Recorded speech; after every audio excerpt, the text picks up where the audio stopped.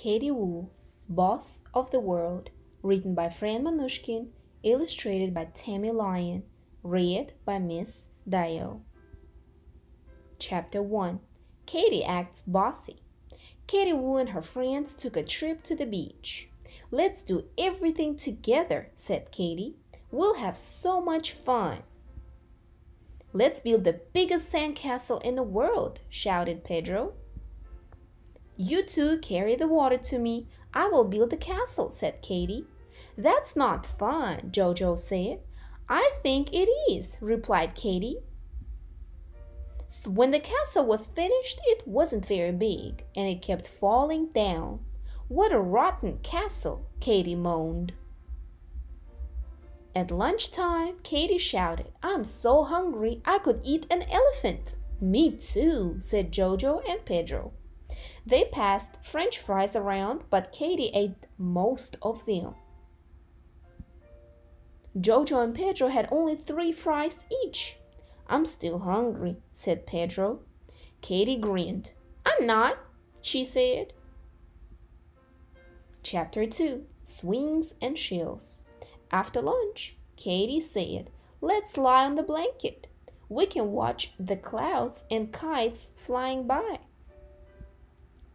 "Katie, move over," Pedro said. "You are taking up all of the blanket." "It's my blanket," Katie said.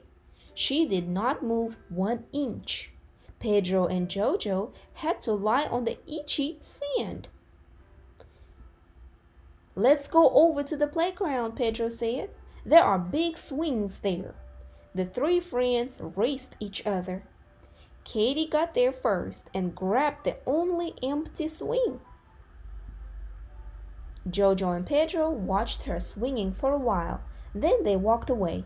"What's wrong with them?" Katie wondered.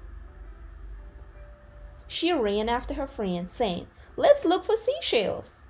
The 3 friends took off their shoes. They walked barefoot along the shore. The waves tickled their toes.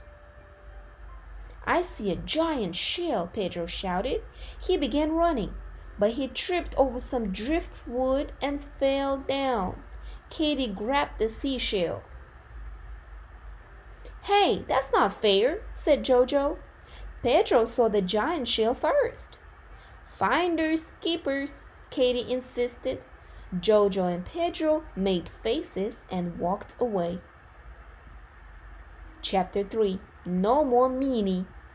Katie grabbed her beach ball and began tossing it around, but it wasn't any fun. Just then, Jojo and Pedro and Jojo's dad began swimming and splashing around in the waves.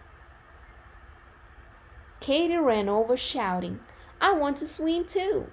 "No," yelled Jojo, "you can't. The sea belongs to us." "That's silly," Katie said. She laughed. "The sea can't belong to you." "And all the French fries don't belong to you," said Pedro. "And all the seashells," added Jojo. "And the blankets and swings," said Pedro. "Uh-oh," said Katie Wu. "I think I have been a meanie." "For sure," said Pedro and Jojo. "I'm sorry," said Katie. "I won't be a meanie anymore. Is it okay if I share the sea with you?" "Yes," said her friends, and there were plenty of waves for everyone.